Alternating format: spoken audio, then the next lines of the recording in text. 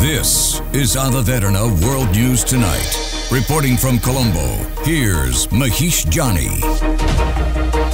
A very good evening to you all. Thank you for taking the time once again to share your evenings with us right here on World News Tonight. Our neighbor in India seems to be a bit foggy. I will have that story later on in the bulletin, but first...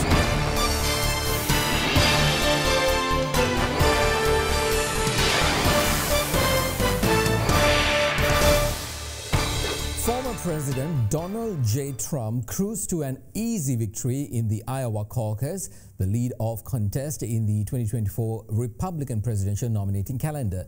Many television stations in the United States made a call for Mr. Trump half an hour after the caucus got underway across the Hawkeye state.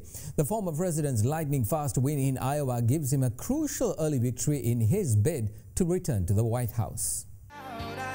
Donald Trump muscled past his rivals to capture the first 2024 Republican presidential contest in Iowa on Monday. This has been an incredible experience. The people have been, this is the third time we've won, but this is the biggest win.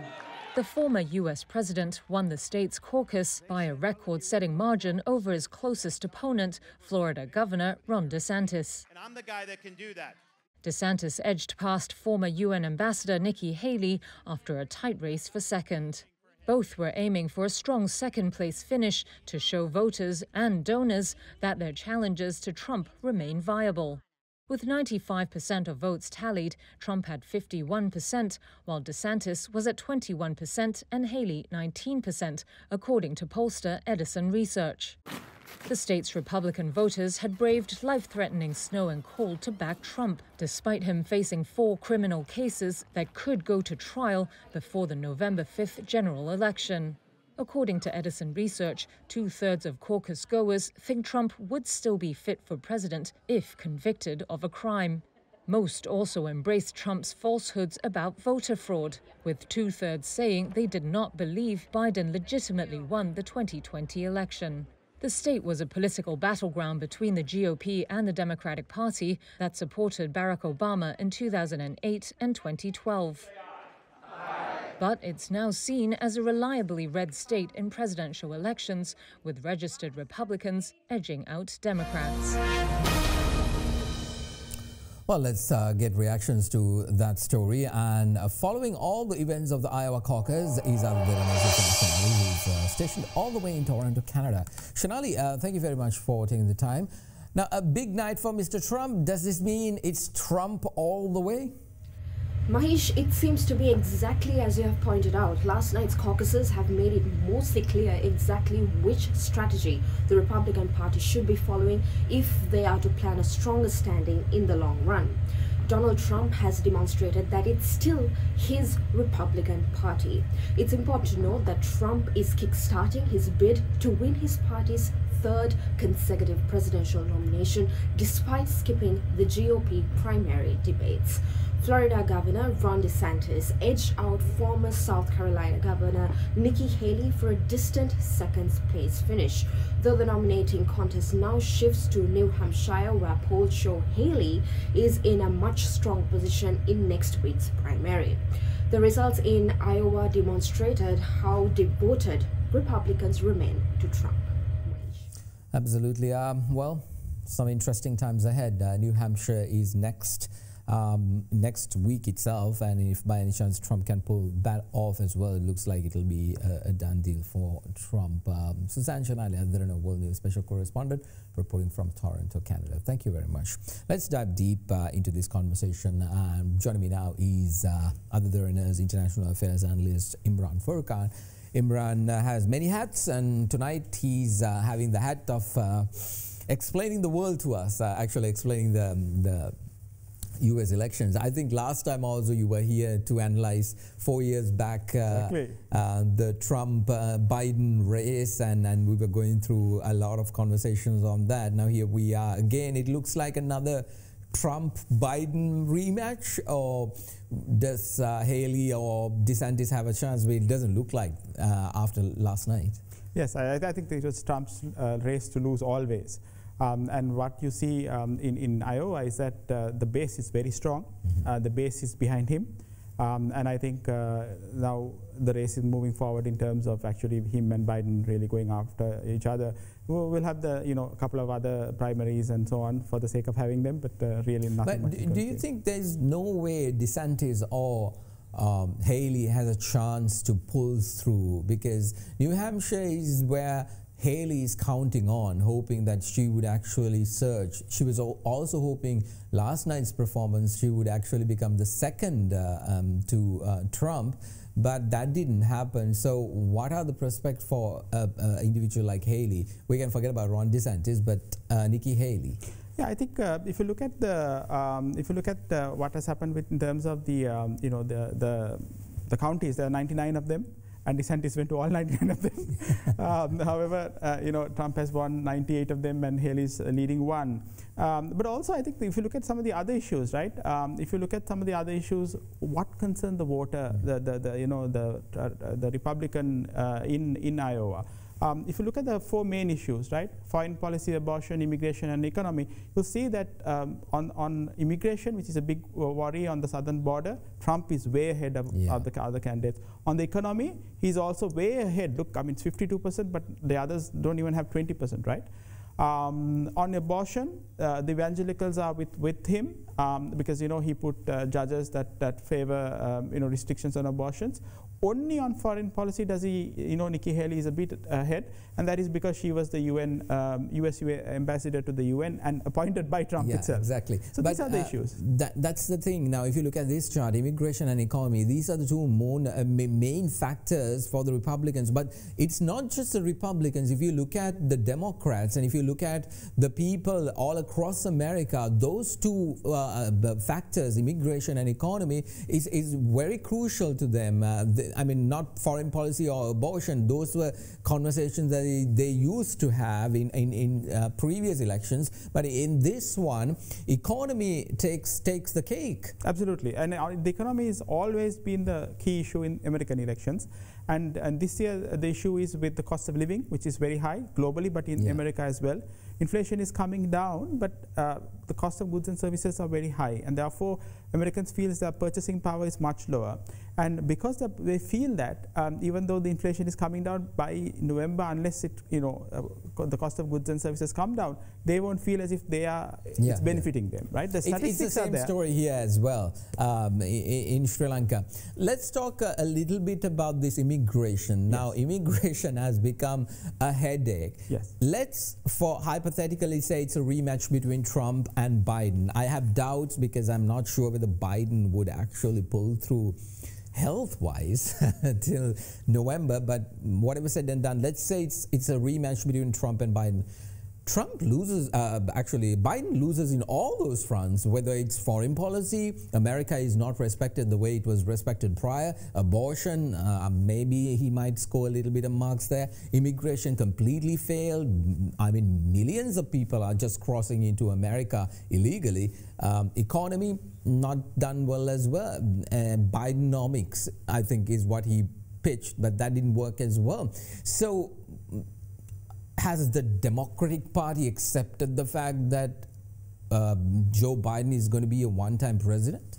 Well, that's a good question, a very good question actually. I think for them, the issue is when you have an incumbent president, it's very difficult to nominate somebody else while that person is there, right? Because the power of incumbency is a very powerful one. You can influence policy, right? And particularly on immigration and the economy, there's 10 months more for the elections. That's a long time in politics. Anything can happen. Trump could be, convicted in one of those counts that he does, and maybe. But that still doesn't stop the fact that he will be taken out from the race, right? Because. Correct me if I'm wrong, the United States Constitution says that even though he is even in prison, he still can run. The only factor is that you need to be a citizen of the United States of America. Is that accurate? Well, generally yes, because there have been people who have run from prison. So I think it's possible. The only clarification is the 14th Amendment, which talks about insurrection, and some of the states, Colorado. But that case is coming way late. But it's coming up in the Supreme Court, and the Supreme Court will decide within the next few weeks, I'm sure, whether he can run. And it seems highly unlikely. But what I don't understand is this. insurrection would be a factor if all the other people in his particular party at that particular moment, whoever supported Trump on the January 6th affairs, the riots, they were not convicted. Not one single person has been convicted on the grounds of insurrection. So how come the president can be the person who needs to be held accountable or come after? So it clearly steers the conversation away from this, and it comes down to this Asian concept, going after your rivals kind of story. Yes, it is. Only thing is the clarification. See, the 14th Amendment doesn't really require court conviction. So that is because it was created for civil war times, right? Yeah. So it was very clear. Yeah. But it seems highly unlikely the Supreme Court will allow that to continue. I think they will let him run because ultimately the people will decide who needs to run. So I doubt it's a big issue, but it is still an issue till it's clarified. So that's a couple of weeks from now. So I think if you ask about whether it gives time for for Haley and for DeSantis, this a little bit will, but by the 5th of March, I think we have Super Tuesday. I think by that time it will be pretty much done. Imran, in terms of for the Republican Party, they need to mend fences and make sure that they come together with one particular cohesive messaging in order to go for the general election. Whomever, whether it's Biden or whoever, that will be put forward by the Democrats. For the Republicans, if you look at it, does it make sense for them to understand? Yes, it is Trump. The nomination will go to him. So let us all just stop all this, not stop the process, but let's stop the bickering and the rhetoric and come together and actually show a formidable front from the Republican Party that would actually help them catapult in November. Yeah, I think it's already started, right? Vivek Ramaswamy has dropped out of the case, out of the competition, and he has now, endorsed Trump. Even DeSantis and Haley, I think, have never said that they will not endorse Trump, which means that they will, probably. I honestly don't think it's a big issue with the Republican Party. They're quite united. And there was polls today talking to voters who voted for others, Haley and DeSantis, whether they will vote for Trump if he's the eventual nominee, and they said yes, very much so. So I think from the Republican side, actually, it's not a big deal. They usually come together. And there isn't a polarizing, equal candidate to Trump. These are lightweights. Indeed, it's going to be some interesting months, not only in the United States, but here in Sri Lanka as well. Absolutely. We are heading for our own presidential 50% election. 50% of the world is going for elections this year. Exactly. Imran Furkan, thank you very much for this, we'll be having many conversations on this subject as time passes, especially next Tuesday, when New Hampshire. Do you think, very quickly, Haley has a chance to pull through in New Hampshire? Win? No. But come very close to Trump? Possibly. But we have to see, because what happens is now the polls today or before today's competition showed her at 30% and him at about 40-45%. But what happens is Vivek's votes will go to Trump, and also there will be a reassessment by the voters themselves whether they want a real competition. Funding would start drying up for DeSantis and Haley. So I think even though it's only a week from now, a week is a long time in politics. Imran Furkan, other than World News International Affairs Analyst, thank you very much. Appreciate that. Well, more news from the U.S. presidential election. Republican and former biotech executive Vivek Ramaswamy dropped out of this year's U.S. presidential race after his long-shot bid caught attention but failed to catapult him high enough in Iowa. Ramaswamy, who's just 38 years old, endorsed Trump and said that former president was an America First candidate who would have his full support. Now, this is what he said soon after he announced his campaign's end. Watch. We've looked at it every which way, and I think it is true that we did not achieve the surprise that we wanted to deliver tonight. And I think that that's just a hard fact that we're going to have to accept as a campaign. As of this moment, we are going to suspend this presidential campaign.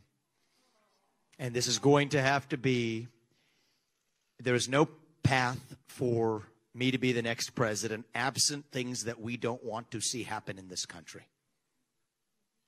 And I think that I am very worried for our country.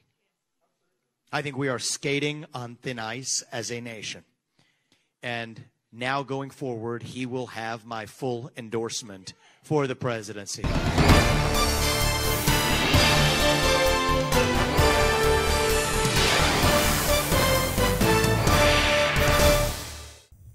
We're going to take a short commercial break. More will news right after this.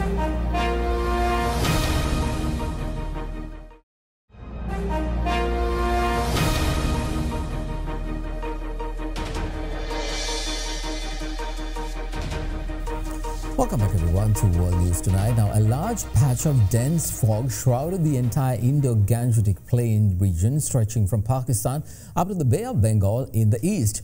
Air travel and ground movements have come to a standstill in the Indian capital, and officials fear that the cold weather might drop into double digits in the next few days.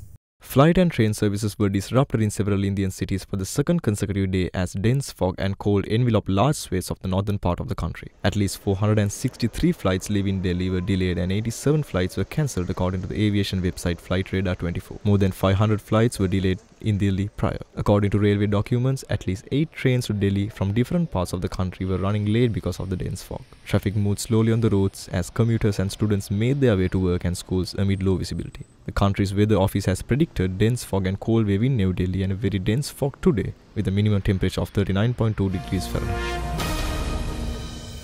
There's an update in that Boeing story which we reported last week. Boeing has said that it will add further quality inspections for the 737 MAX planes after a mid-air blowout of a cabin panel in Alaska Airlines MAX 9 earlier this month.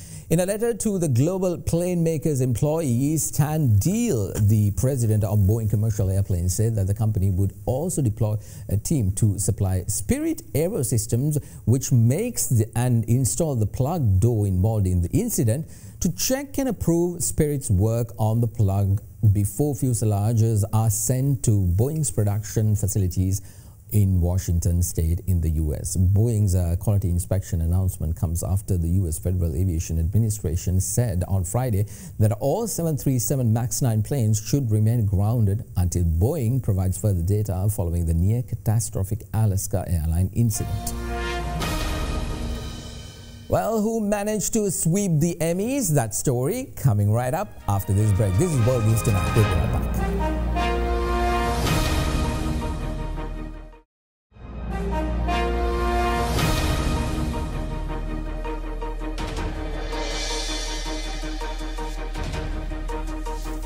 Welcome back everyone to World News Tonight. Now, the 75th Annual Primetime Emmy Awards are a wrap.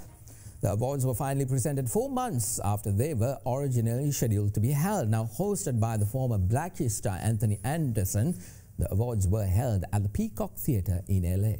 The Bear and Succession won big. Winners had the crowd on their feet with their emotional speeches, and we got some iconic TV reunions. Here's everything that went down at the 75th Primetime Emmy Awards. Anthony Anderson served as the night's host and celebrated the greatest shows of today while paying tribute to some iconic series throughout the years. Temporary layoffs, easy credit rip-offs. The tribute even featured a special guest on the drums, Travis Barker. I can feel it coming in the air tonight. Now let's get to the winners. Early wins of the night included Jennifer Coolidge for Best Supporting Actress in a Drama Series for The White Lotus, Matthew McFadden for Best Supporting Actor in a Comedy Series for Succession, Quinta Brunson for Lead Actress in a Comedy Series for Abbott Elementary, making her the first Black comedy lead actress winner in more than 40 years. Thank you so much. I don't even know, I'm so emotional. I think like the Carol Burnett of it all. And a sweep for The Bear with Ebon Moss-Bachrach, Jeremy Allen White, and Iowa Debary all winning in their respective categories. Probably not like a dream to emigrate to this country and have your child be like, I want to do improv, but As for memorable moments of the night, Anthony Anderson's mom played people off the stage when they were over their limit. I love you, baby, but time. Okay, guess what? The cast of several iconic shows, such as Sopranos and Cheers, served as some presenters for the night, reuniting on a makeshift set of their series. Trevor Noah finally ended John Oliver's Emmy-winning streak by taking home Outstanding Variety Talk Series. We did it! We got rid of John Oliver! Elton John, who was not in attendance, just became an EGOT after earning his Emmy for Best Variety Special Live. And there was a special Emmys edition of SNL's Weekend Update featuring Tina Fey and Amy Poehler. I'm Tina Fey, and we've reached the stage in life where we'll only present awards sitting down. Elsewhere, this year's Governor's Award was given to GLAAD, and the In Memoriam was performed by the Warren Treaty and Charlie Puth with a special additional musical tribute to Matthew Perry. 'Cause you're there for me. Back to the winners, Stephen Yeun and Ali Wong won for lead actor and actress in a limited series for Beef. Kieran Culkin and Sarah Snook won for lead actor and an actress in a drama series for Succession. And as for the big wins, The Bear won Best Comedy Series and Succession won Best Drama Series. Well, can't find good fertilizer for a bountiful crop? Why not try pea cycling? Welcome to the world of pea cycling, where urine is not considered waste, but liquid gold. That organization is called the Rich Earth Institute, and Abe Noe Hayes is its co-founder, along with Kim Nace. People are usually a little taken back, but then I just I give them the real quick, there's nutrients in your urine, and we are figuring out how to capture those and use them in agriculture. Nitrogen, phosphorus, potassium, and other trace minerals that come through our body as we eat our food and then use the toilet. Researchers around the U.S. and the world are studying urine recycling in Sweden, in Switzerland, in France, and in South Africa and other countries. And the Rich Earth Institute regularly offers educational webinars. If you are taking nutrients out of the ground, you need to be replenishing those nutrients in some form or another. A lot of pea cycling is still in the research and development phase. A pH of 4.66. But Kim Nace and Abe Noe Hayes imagine a bright yellow future. We're not asking people to do something that's difficult. You just use the toilet. That thing you just did, that was great. You know, that you made something useful and you made something that's going to do good in the world. You're like, oh, really? I did? Oh, yeah. If all the environmentalists just stop protesting and just go pee on a tree, perhaps we can solve climate change? I don't know. Maybe a stupid idea. Well, that is a part of your world tonight. Thank you very much for watching. I'll be back again tomorrow at the same time with another edition of World News Tonight. See you then.